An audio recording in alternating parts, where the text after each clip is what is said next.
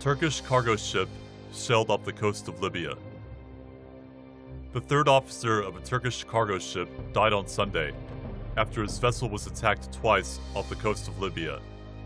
The Turkish dry cargo ship Tuna-1, which was carrying plasterboard, came under attack in international waters while on its way from Libya to Spain.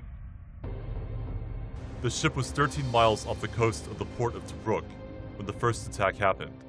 It was shelled from the Libyan coast as it approached the port. It was then attacked a second time from the air as it tried to leave the area.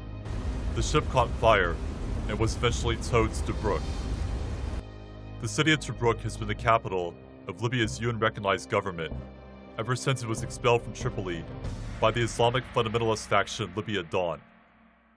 Follow us down the rabbit hole. Visit the TomoNews.net website or download the app today.